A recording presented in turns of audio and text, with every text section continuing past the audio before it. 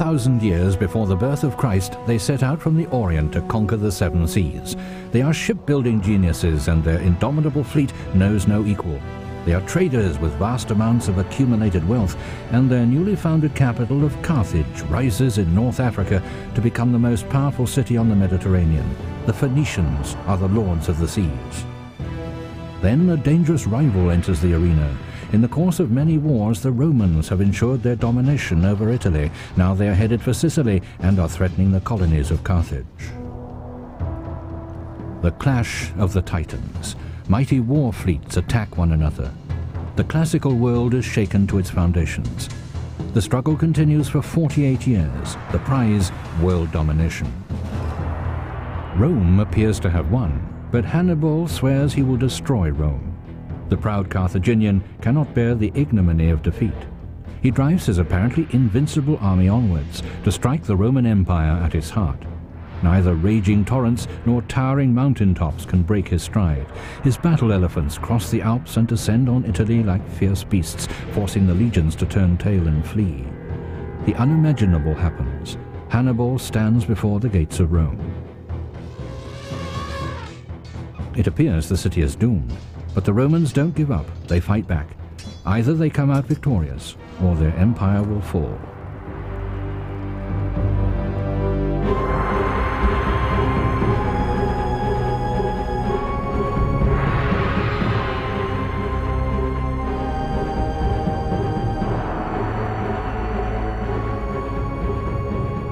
The despised fiend was shown no mercy. The legionaries let loose, pillaged and burned day and night.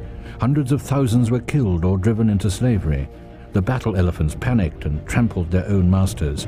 Carthage was left in ruins.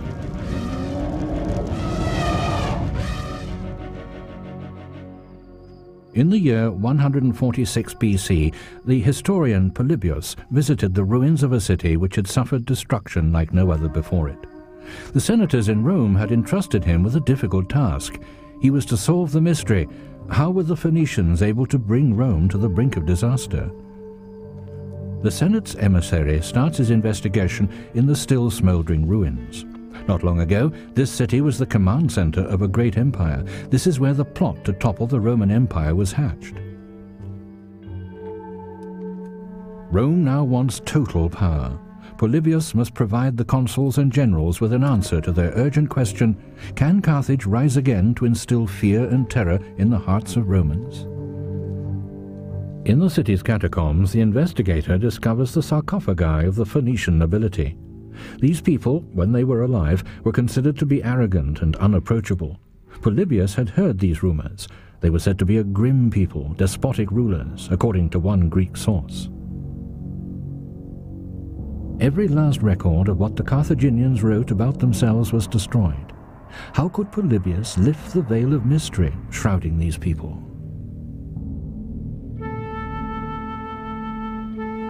The home of the Phoenicians is far away, on the coast of Lebanon, in the ancient land of Canaan, the source of light. Their first temples appeared on this thin strip of Mediterranean coast. They are modeled after faraway places in Mesopotamia and Egypt. In front of the stone obelisks may have stood the altars dedicated to a god now unbeknownst to us. Archaeologists found these gilded bronze statues hidden away, sacrificial offerings. In the depths of the rock caverns, the tombs of the kings are concealed. Every new discovery here leads to a new mystery. Who does this enigmatic figure represent? A divine guardian for the journey into the afterworld? Treasures found in the tombs bear the seal of the Egyptian pharaoh Ramses. How did they get here from Egypt? The legendary rulers were laid to rest in massive stone sarcophagi. They are spoken of with disdain in the Bible. The prophets of the Old Testament accuse their Phoenician neighbors of immorality and a lust for grandeur. Rightly so? Does this relief depict a mourning woman or a scantily clad woman dancing in the burial chamber itself? How can the Roman investigator form an unbiased opinion of these people when all the reports are so one-sided? Or were the Phoenicians really such an evil, depraved people? They didn't make very many friends, but even their enemies couldn't resist being oddly fascinated by the Phoenicians' festival customs and temple rites. The renowned historian Herodotus claimed they had originally come from the Persian Gulf. Polybius had also heard rumors of this. Like the Hebrews, the Phoenicians were Semites and spoke a language related to Hebrew. Nomads, they once crossed the deserts of Arabia into the Promised Land on the Mediterranean coast. Their king, Ahiram, was not one of the most powerful princes in the world, but he was one of the wealthiest. A magic formula is chiseled into the sarcophagus cover. The letters of a newly developed alphabet were used here for the first time. The alphabet will revolutionize writing in the Occident. This legacy of the Phoenicians is still used by us today. The inscription asks the god Baal to protect the deceased.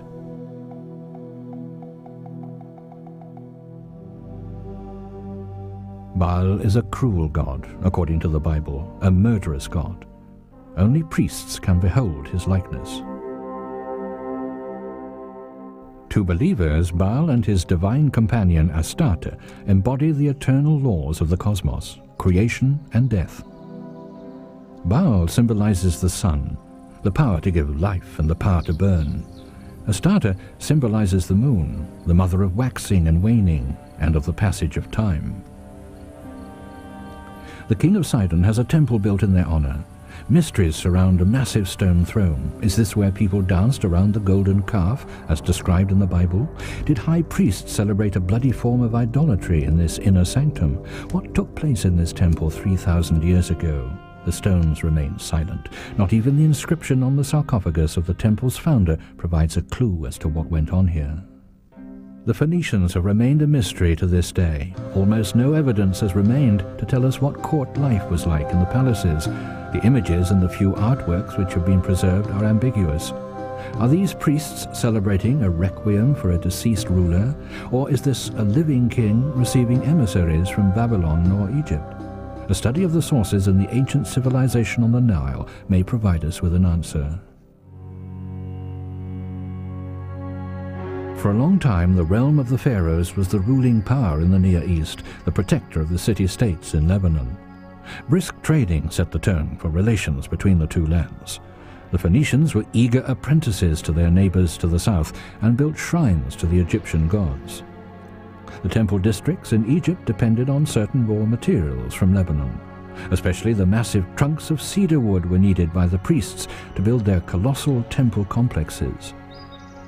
In ancient writings, the Phoenicians were referred to as Fenchul, meaning carpenter.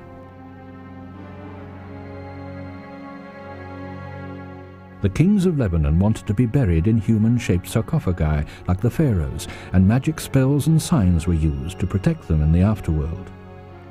For centuries there was peace between Egypt and Lebanon. There was always enough cedar wood for the procession altars of the divine figures. Then suddenly, everything changed. Letters from the archives of the pharaoh Akhenaton show that the Phoenicians were trying to play off their powerful neighbors. But their plan failed. Lebanon became a war zone, just as it would 2,000 years later. In Beirut, destruction caused by the war gave archaeologists a unique opportunity. The buildings in the destroyed city center could not be salvaged, so the researchers moved in with their spades. Under the remains from the Turkish era, the scientists find building structures from the Byzantines, Romans and Greeks. Further down still, they seek the city of the Phoenicians. On Martyrs Square, they hit pay dirt. Underneath the destroyed asphalt, they found signs of 4,000-year-old streets and building foundations, explains the head archaeologist. Traces of the first Phoenicians. Layer by layer, the earth underneath Beirut is cleared away. Each new find could prove a sensation. Grave treasures, gold jewelry, or an important inscription which could provide a clue as to what sort of people lived here and what they called their city. Until now, we only know the Phoenician cities by the names given to them by the Greeks. The marine gastropod Murex lives in the waters off the Lebanese coast. It contains a dye which the classical rulers dreamed of, crimson. The Greek word Phoenicians, the crimson dyers, gave the legendary seafarers their name. Die Welt hat immer die Menschen besonders bewundert, die als Erste etwas unternahmen, entdeckten. The world has always been quick to idolize those who were the first to achieve or discover something. We still learn their names in school. The Phoenicians were just such a people. For 1,000 years, these mighty traders influenced the destinies of the ancient world in the Mediterranean region. Phoenicians were particularly renowned for their shipbuilding skills. They used only top-quality cedar wood. Their ships had to be fast and maneuverable. This is why they had such a slender, light frame. They were up to 6 times longer than they were wide. Their main weapon was located at the tip of the hull. The bronze ram was used to splinter the sides of enemy ships. These unique ships helped the Phoenicians achieve domination of the seas.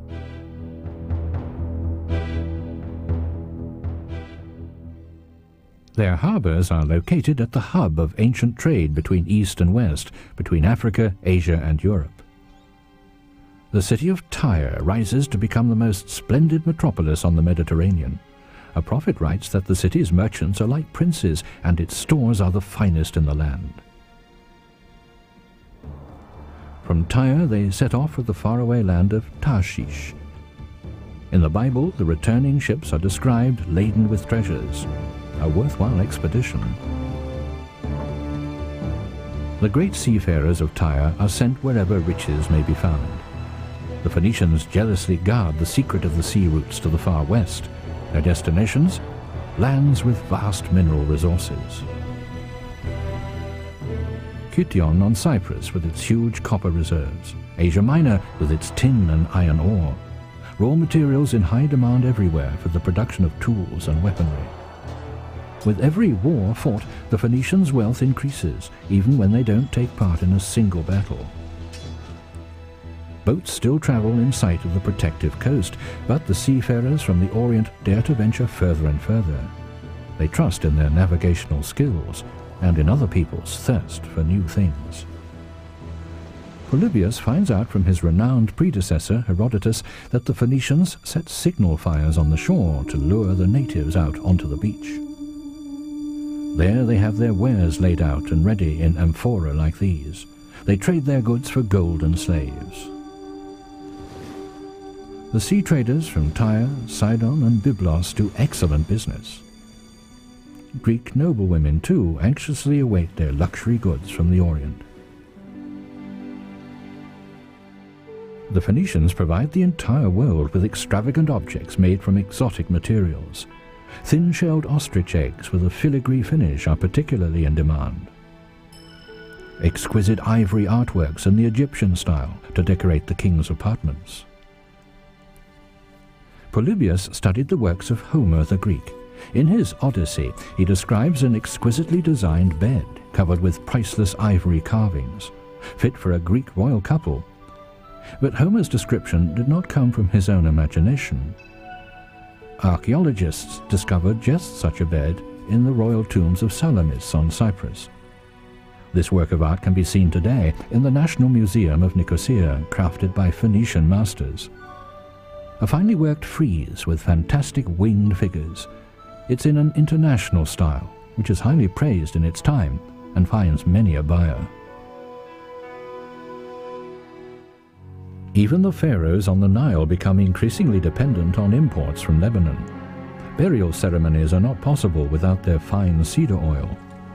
The spiritual life of an entire people is threatened, because no afterlife is possible without embalming. At least, that's what the ancient Egyptians believed. Cedar wood is also indispensable for the construction of sarcophagi. When cedarwood supplies suddenly fail to appear, the entire death cult is endangered. To prevent impending disaster, a priest is sent on a mission. He is to go to Lebanon to ask for cedar wood and oil, a humiliating act for the powerful Egyptians. Although Egyptians and Greeks value the treasures they bring, they don't particularly like the Phoenicians themselves. In his writings, Homer curses the sea traders from the east, calling them lying scoundrels with ugly noses. He says that wherever their ships called, nothing was safe from these corrupt Orientals. Strong words. But these are most likely the great writer's expression of his countrymen's envy towards these well-versed strangers. Homer is certainly ungrateful, considering he too makes use of the new Phoenician alphabet to write his Greek texts. Despite their navigational skills, the Mediterranean Sea poses a constant threat to their frail wooden ships. That's why they only sail by day. On the North African coast, in what is now Tunisia, the Phoenicians found their first outpost, Utica, but it's her sister city which will achieve worldwide fame, Carthage. We don't know exactly when Carthage was founded. As legend has it, it was in the year 814 BC. At that time, Princess Elissa of Tyre is said to have fled to North Africa to escape her murderous brother Pygmalion, where she then founded Carthage. The historical reason for the founding is more likely an attack by the Assyrians on the Phoenicians' rich harbour towns in Lebanon. The Phoenicians were not a warring people. They preferred to conclude cooperative agreements, and when the going got tough, they then packed up and moved camp, in this case to Carthage. A sturdy fortress rises above the Tunisian coast. Phoenician builders fortified it strongly enough to serve its purpose for 2,000 years. Kekouan was an ancient drawing board city. To this day, its geometric layout can still be made out. It's protected by a sturdy ring of walls, Greek-style city planning. Cleverly, the Phoenicians adopted from others whatever they thought might be useful to them. Their advanced architecture can also be admired on the Sicilian island of Motya. The ancient harbour still exists today. Here, ships sought shelter from storms and unloaded on the quay aromatic oils and incense from Arabia, silk and spices from India, gold and ivory from Africa. The harbour took part in the international trade of exotic goods.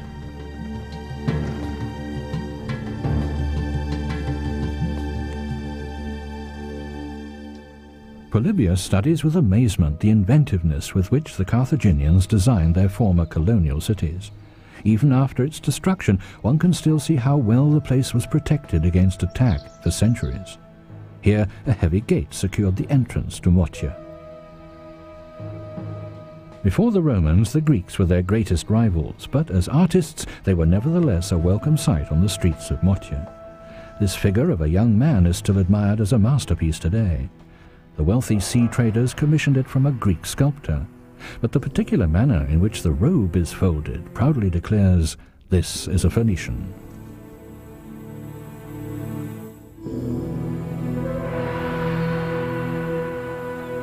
The foreign outpost did not content itself with its riches. Successful agricultural methods and technical innovations were introduced to Europe from the Orient. The salt works on the coast of Sicily also have their origin in this time. To this day, salt is reclaimed here. Long trade voyages would not have been possible without this preservative for fish and meat. A seafaring people needed salt. The network of Phoenician bases is more closely linked every year. The fleet has constantly expanded. Trade ventures become ever more ambitious. Far off to the west, they are lured by the legendary ore deposits of Tartessos. The Rio Tinto mine is the largest manually excavated hole in Spain. 3,000 years ago, the Phoenicians started to mine silver and copper here. They not only took the resources, they also left behind traces of their advanced civilization. These can still be found today on the island of Ibiza. Tucked away in a vast pine forest is a barely accessible cave. Here the Phoenicians set up a shrine to their goddess, Tanit, and to this day we can still sense the mystery of divine apparition when at high noon beams of light suddenly penetrate into this underworld.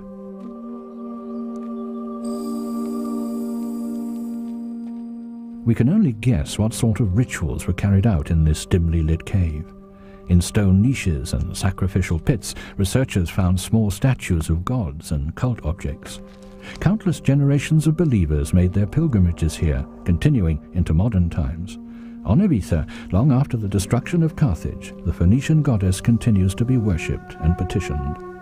But the citizens of Rome do not understand this kind of divinity with its contradictory persona. To the Carthaginians, Tanit was both mother goddess and hetaira. Rome's consecrated virgins would have blushed at such an idea. They served their gods through chastity. Tanit's priests, however, promoted prostitution in the temple and pocketed the wages of love. Not only in this remote religious cave is the island's Phoenician heritage evident. Ibiza is linked as if with an umbilical cord to the history of the Orient. Here too, extensive saltworks give evidence of the ancient city. On the fortress mount, the ancient foundation walls have been built over, but the rock has been hollowed out to form ancient burial chambers. The name Ibiza is derived from Ivoshim. This is what the Carthaginians called our island when they settled here. The name means island of the god Bes and was used to refer to Ibiza and Formentera. Why was it named after the god Bes? Because there were no poisonous animals on Ibiza, no spiders, snakes, or scorpions.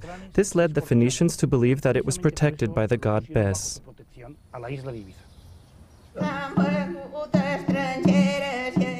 This singing has rung strange in the ears of many an ethnologist. It sounds like it's from another time and place. It's said to be Phoenician singing.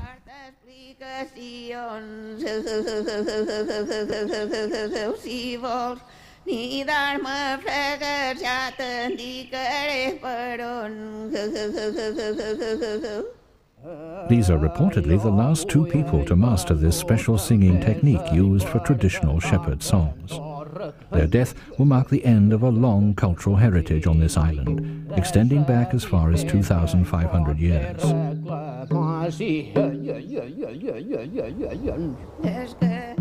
The wedding jewelry of this farm girl has also been passed down through the generations.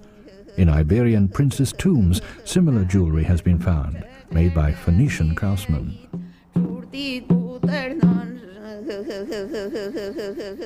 The evidence becomes even more compelling following the excavation of an ancient oil press. The wild olive trees on the island were improved by the Phoenicians through grafting. Oil lamps and domesticated donkeys were also brought to Spain by the Phoenicians. Today, millstones are still used to press the oil, so precious in ancient times. The milling technique introduced then is still used today. In the ruins of the estate, this rough-hewn block of stone was found, a counterweight. Today's mills work along the same principles as thousands of years ago. The use of engines would speed up the pressing process, but the quality of the oil could not be improved.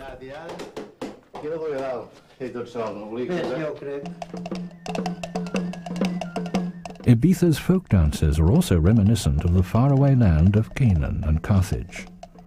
The female dancers circle ceaselessly around their male partners, like the moon around the sun.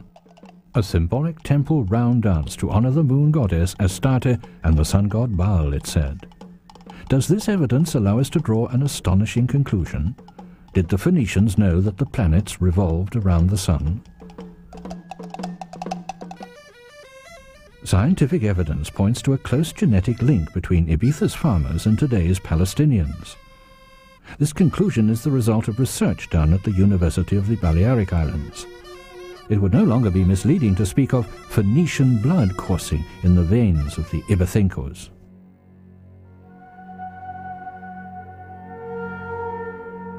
Legend even places the birthplace of the Carthaginian army general Hannibal right here on this outcropping on the Ibiza coast. The Vedra acted as a navigational landmark for Phoenicians sailing along the Iberian coast. Far off to the west, their travels took them to secret, unspoken destinations. Nobody was to know where the source of the Phoenicians' wealth lay. On the other side of the strait between Spain and Morocco lies the ocean. In 480 BC, Carthage blocks passage to all enemy ships. This is the starting point of the dangerous route to Britain, the home of tin, and to the fabulous islands in the ocean. The Phoenicians called today's Strait of Gibraltar the Pillars of Melkart. On both sides of the strait stood the temples to the god of the city of Tyre, a thorn in the side of all rivals. Polybius found confirmation of this in the Roman Senate's records. Rome's hatred towards Carthage began to develop at that time. But who cared about all that in Gades, today's Cadiz? The Phoenician city was flourishing. Worship of the gods determined everyday life.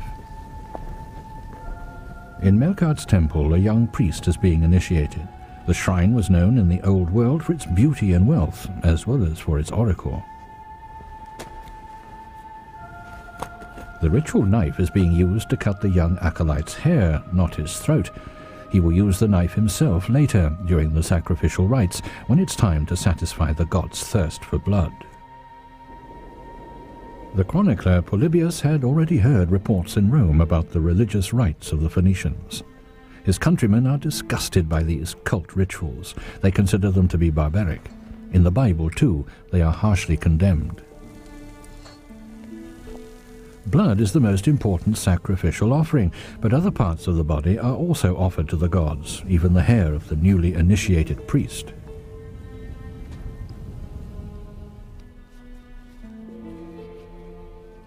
In the temples of the goddesses Astarte and Tanit, priestesses practice holy prostitution.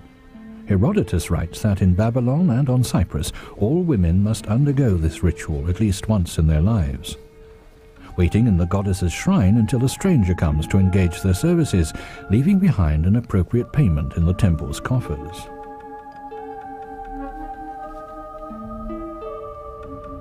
"80 years after the fall of Troy, this is where the city of Cadiz in southern Spain is thought to have been founded by seafarers from Tyre. It lies well protected on an island in the most remote corner of the globe. This is how it's described by Roman historians. A clever settlement strategy, because this meant that the Phoenicians now controlled both ends of the Mediterranean. Gades became the operation base for increasingly daring expeditions. 2,000 years later, Portuguese seafarers board their caravels in Lisbon. In 1497, Captain Vasco da Gama has decided it's time to discover a sea route to India. Da Gama has closely studied a papyrus text of Herodotus, who writes that Phoenicians sailed around Africa in the 7th century BC. The Portuguese want to repeat the feat. For the first time in 2,000 years, ships once again take to the seas on a course for the southern tip of Africa, the Cape of Good Hope. On their way down the Moroccan coast, the Portuguese establish highly fortified bases. Mogador is one of these. Since the end of French colonial rule, this harbour town has been known as Essaouira, but the traces of the past are unmistakable. Heavy bronze cannons and fortress walls several meters thick were meant to keep the marauding Berber tribes in check. Mogador was a trading centre and a military base.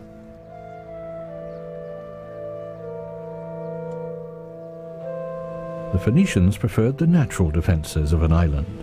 They established their settlement within sight of the coast.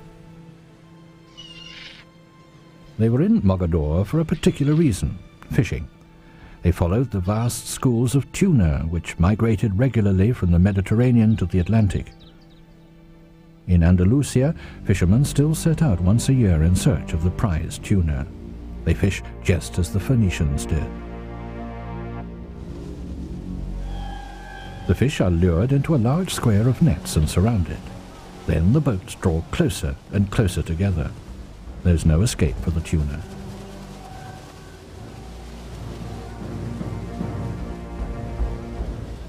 But such large catches were a problem in the ancient world, especially for those in the warm south. How could they preserve the easily perishable meat so it could be transported to their customers far away? On the Atlantic coast, ancient fish factories have been discovered. The Phoenicians developed the method of preserving fish in large stone tanks and then processing it to make the delicacy known as garum to the Romans. a heavily salted fish puree, which, once it was filled into amphora, was transported as far afield as Persia and Germania. Around 500 BC, Hanno, a Phoenician seafarer, led a large fleet southwards from Morocco. 60 ships with 50 oars each. This can be read by the chronicler in the preserved ship's log. It tells of eerie bushfires and wild ape men. Phoenicians apparently did not know the meaning of fear. They oriented themselves using the position of the sun and the stars. We don't know if they used instruments such as the sextant or compass, but like the Portuguese, they kept precise details of their sea routes and discoveries a secret.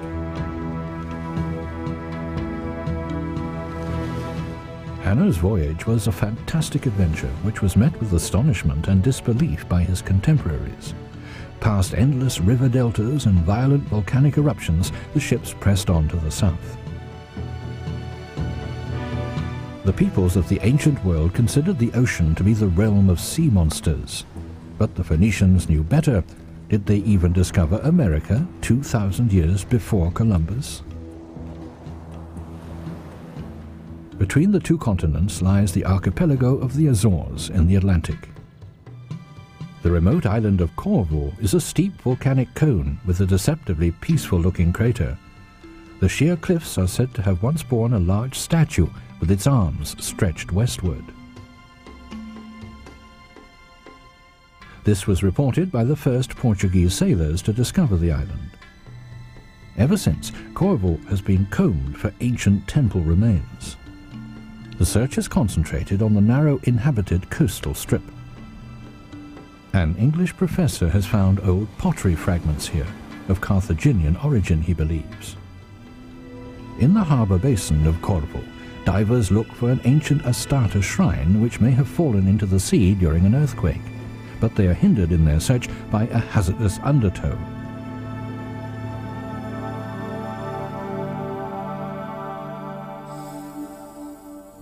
In the waters off the coast of the island of Terceira, however, Portuguese marine archaeologists made a spectacular discovery. The Bay of Angra is a huge ship's graveyard with wrecks from many different periods. The difficulty confronted by divers here is determining how long ago the ship sank. But they are convinced this find is something special. The well-preserved wooden planks of this wreck appear to point to a more recent date, but appearances are deceiving. The sunken ship was buried for a long time under a layer of sand several meters thick. Its presence was only revealed by a severe storm. The divers are under pressure because a new storm is brewing. It's worth all the effort. The design of the ship indicates that it's very old indeed. A find from the Phoenician era would be a sensation, the long-sought proof of the legendary voyages of the Carthaginian seafarers described in ancient writings. In 1749, a fisherman discovered strange coins on the shore of the island of Corfu.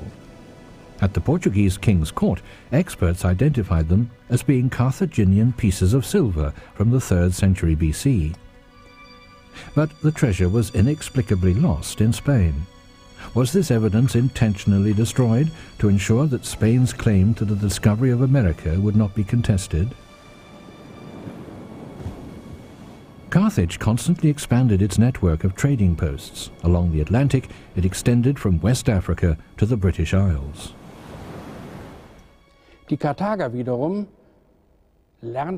The Carthaginians learned from the changed circumstances throughout the Mediterranean. They quickly realized that domination of the seas alone, supported by a number of trading bases, was not enough. Colonies were needed. They had to be present on a military level and be able to show their strength. They didn't want to be a city of shopkeepers. This was a fateful decision. The Carthaginians felt strong. They conquered the cities and temples of their enemies on Sicily and set up their own altars. Soon the Greeks and Romans began to entertain a dreadful suspicion. What was going on in the Phoenician centers of cult worship? A temple ruin still leaves archaeologists puzzled. In the center of the shrine, a massive sacrificial stone with a blood basin and grooves for draining. A nearby mosaic shows a lion and a bull. Was the blood of animals shed here? Or does this stone indicate a much more dreadful practice? The Bible gave the Phoenicians' temple graveyards a name, Tophet. In Carthage, thousands of narrow stone sarcophagi harbor the bones of children.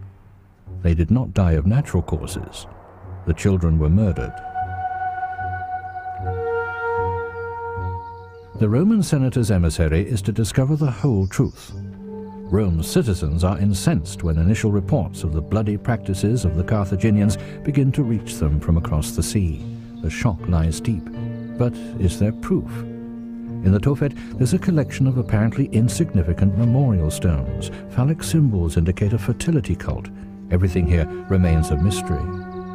Barely recognizable figures are chiseled into the stone, their meaning unknown to today's observer. An opening in the masonry leads to an old vault. In the dim light, stone monuments overgrown with moss can be made out. On the floor, black stains are reminiscent of cold fire pits marked by the remains of ashes. On the walls, small altars were set up with incense and food offerings for gods unknown to us today. The priests' holy books could shed some light on this question, but they have been lost. Not a single original chronicle of Carthage has been preserved. Only a few Greek copies remain. They reveal little of the people's relationship with their gods. Even the deciphered dedications on the memorial stones merely give the name of the donor. Some of the altars appear to be dedicated to the goddess Tanit. The relief carved into the surface displays her symbol, a silhouette with its arms crossed over its chest. A goddess who is petitioned when worries become overwhelming, when it's a matter of life and death. But her priests also demand life be sacrificed. The beguiling Tanit supplanted Astarte on the divine throne in Carthage. The rising city stresses independence in culture and religion as well. Like a predecessor, Tanit appears in seductive dress. What's the meaning of Tanit's presence in this cursed place? Another stele in the Tophet gives more precise information. A man, his typical headdress identifying him as a priest, carries a small child. It would appear to be a harmless scene if it weren't known that this is how the priests present the sacrifices to the divinity. For researchers, this is clear proof that children were sacrificed here. This makes an eyewitness account more credible to Polybius. The cruel ritual denounced in the Bible continued to be practiced in Carthage. A statue of the god receives the child sacrifice. The Bible gave it a name too, Moloch.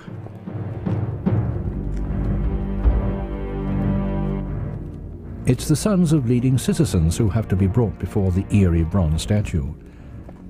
But these noble families try to get around this annoying decree. They secretly buy children for the sole purpose of sacrificing them when the occasion arises. But this deception is discovered, and superstitious fear spreads when an enemy army besieges the city.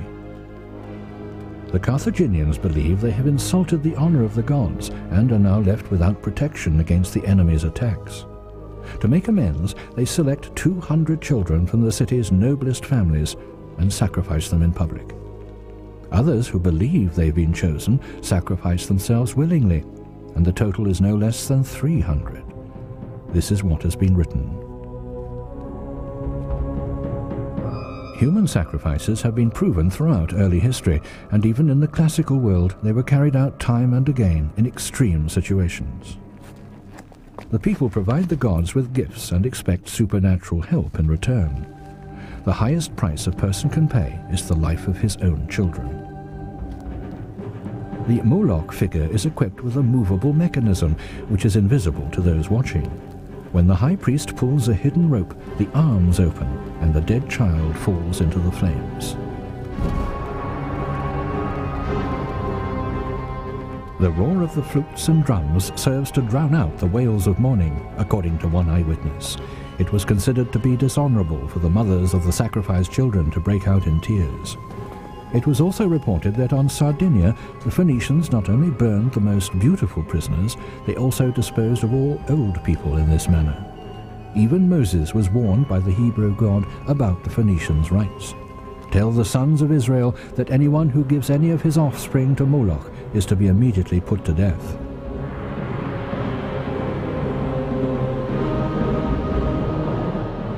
Today, the terrible place is practically unidentifiable. The Roman troops looted and razed the temples and palaces. Never again would war rise to threaten them from this place. Nothing was left of the priests' temple rites. Their proud countenance was ground into the dust. When the historian combs the rubble for buried traces of the past, he finds almost nothing. A carafe for perfumed water, a small oil lamp, all valuables have been removed. Carthage's name is to disappear from the annals of history. No trace is to be left of the city, and even Polybius is ordered by Rome to provide a false report to diminish the memory of the Phoenicians. For 1,000 years, these powerful traders influenced the fate of the classical world around the Mediterranean. To Rome, they represented a dangerous opponent who had to be eliminated. Even considering it today, it appeared the Romans were left with no other alternative. The ground is still littered with stone projectiles, hurled over the walls by massive catapults. The noise of battle had long since died away by the time the Roman emissary arrives. Only the stones remain. The city counted 500,000 inhabitants. Goods arrived here from all over the world. Some even said that the Phoenicians had invented trade, but Polybius was witness to a fundamental change in the classical world. Since then, Carthage's wealth has been nothing but a legend. Before the Great War, it was a land of flourishing gardens and fertile fruit plantations. Rivers and canals irrigated every corner. Battle elephants augmented the huge army of mercenaries from many different lands. Everything converged on the capital of the Carthaginian Empire, increasing its prosperity. The nobility succumbed to life's pleasures on their estates. The rest of the land struggled under heavy tax burdens, but all that wealth was squandered on the battlefields. In his report, Polybius wrote of the mistakes made by Carthage. But can Rome learn from its enemy's fate, or is the fall of the Roman Empire already within sight? The quarries of El Hawariya. Carthage was built from this rock. Thousands broke pieces from the stone and sawed them into manageable blocks. The Phoenician settlers' new city grew larger and larger. More and more stones and pillars were needed. The hollows in the rock were dug deeper and deeper. On this ceiling we can still make out traces of the chisels wielded by many generations of stonemasons. Were they respected craftsmen, or were they slaves like those in the Roman quarries, used and abused, just bags of bones sacrificed in the name of Carthage's greatness and fame? The harbours also bear witness to the Phoenician builders' genius. Ships from all over the world lay at anchor in the square commercial port. Their captains doubled as spies. The circular naval port was hidden behind large gates and a double wall. In the middle was the Admiralty, which guarded storehouses and docks for 220 warships. The Carthaginians' mastery of the seas lent them a strategic mobility unmatched by any of their rivals. At first, nobody dared engage in military conflict with Carthage outside of their own territory. They wouldn't have had much luck if they had. The Carthaginians, with the immense wealth they'd accumulated through trade, were able to finance a large army of mercenaries in addition to their own fleet. Their sights were now set on capturing the breadbasket of Sicily. The Phoenicians' armada is the strongest in the Mediterranean, without a doubt. But their up-and-coming rivals, the Romans, are building up their army and fleet of warships. Carthage sends its entire fleet to the coast of Sicily, but the fortunes of war do not smile down on them this time. Roman troops besiege the Phoenician colonies. The powerful tyrant of Syracuse has gone over to the enemy side. It looks as though Sicily will be lost. Rome gains the upper hand. In 241 BC, two mighty fleets meet off the coast of Sicily. 120 ships carrying at least 30,000 men lurk off the coast. The tension is unbearable. After years of practice, it's time for the crew to show what they can do. One false movement of the rudder could spell defeat. As usual, the Phoenicians tried to maneuver between the enemy ships and ram them from behind. But the Romans have developed new boarding bridges and turned the ocean into a battlefield for their ground troops. Rome triumphs. Carthage is forced to abandon Sicily and loses its entire fleet. 33 years later, when Hannibal declares war once again, the Romans don't take him seriously at first. He intends to use a special troop of 37 Indian battle elephants to ensure victory.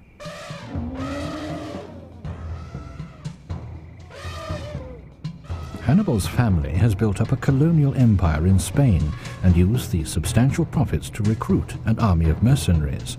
The mighty force heads east through southern France. The ascent into the mountains claims countless victims, but Hannibal presses on relentlessly. The Romans feel safe behind the natural shield of the Alps, but the brilliant commander achieves the impossible. He overwhelms the Roman troops in northern Italy and marches on towards Rome. It's the year 217 BC. A shaken Polybius describes the defeat of the legions at the Lake of Perugia. Most of them plunged into the water with only their heads remaining visible. When the horsemen appeared and it was clear they would be defeated, they cried out for mercy and ultimately met their deaths at the hands of the enemy. Rome digs in behind its fortifications. Alarming rumors spread. Hannibal enjoys victory after victory, but does not attack the city of Rome directly. After 10 years, the battle is lost. Carthage refuses to provide Hannibal with fresh supplies. He flees into exile and commits suicide. Carthage survives, but has not a moment of relief. An unexpected new threat appears on the horizon. The African hinterland had never been of much interest to the Phoenicians. Only nomads could survive there. Carthage had always looked down upon these barbarians. Now they are forced to pay for this arrogance. The mounted warriors of the African king Massinissa sweep down from the desert and surrounding mountains. They successfully storm the city to prepare the way for the Roman legions. Carthage is unable to defend itself against the hatred of the suppressed peoples of the desert. Carthage lets others do its fighting. The empire's wealth protected normal citizens from military service. Their armies were made up of mercenaries. But when the coffers ran dry, the foreign soldiers turned into bitter enemies. The mercenaries rebelled, and this further weakened the city. Carthage had to fight 3 wars against Rome, extending over 48 years. It lost its fleet in the first war, its European colonies in the second, and ceased to exist as a result of the third. Why did Rome come out victorious? Carthage deliberated. Carthage pursued its own interests and sometimes undertook quite risky gambles. Rome, on the other hand, single-mindedly pursued its policy of consolidating power. Rome had one idea, a military state in which each and every citizen must fulfill his duties. Even when they were threatened with defeat, Rome never gave up, and didn't give in either. And if Rome negotiated, it was only as the victor. Carthage wanted the profits from the global trade of the age. Rome wanted sole power in an ever-increasing empire. For Rome, this triumph signaled the start of a new era. Military leaders gained more influence. The power of the public assemblies was continuously restricted, and soon a godlike emperor took his place at the top of the increasingly mighty Roman Empire. Polybius will file an honest report. Rome enjoyed total victory. For Carthage, the defeat was absolute. The once inexhaustible storehouses fell into disrepair. After the defeat, this region was merely on the edge of another empire, and its riches filled the larders of Rome, the new hub of the universe. The nobility's comfortable lives on their estates were a thing of the past. The hordes of priestesses no longer populated the temples of Tanit. Instead, they filled the brothels in the harbour town of Ostia. The Romans practically gave away the contents of Carthage's libraries and archives to the barbarians. The chronicler sees many heads rolling, including those of the ancient Eastern gods. The Roman pantheon of gods has not yet replaced them, but they rapidly fade from people's memories. Tanit also falls into oblivion. She's replaced by the Roman goddess Venus. Her cult doesn't take bloody sacrifices. Carthage's altars are destroyed, and the occupiers rule with a firm hand. The Carthaginian holdings become the Roman province of Africa. Only years later does Rome lift the ban and establish new cities on the ruins. Many of the cleverly devised irrigation systems fall into disrepair. The once fertile land dries up. The surviving mercenaries have returned to their faraway homes. Trade caravans, once richly laden with exotic goods, are a thing of the past. There are almost no populated Phoenician settlements left. Even the people who were spared by the enemy have moved away. Hesitantly, nomads occupy the deserted dwellings.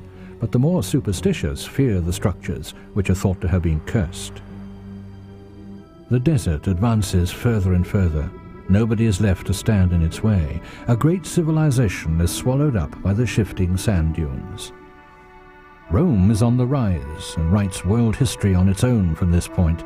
Its citizens had a high price to pay for this. 50,000 died in the Battle of Cannae alone. Carthage tried to deceive fate with the blood of children, but the city was forsaken by its gods and doomed to defeat. In the year 146 BC, the history of the Phoenicians ends.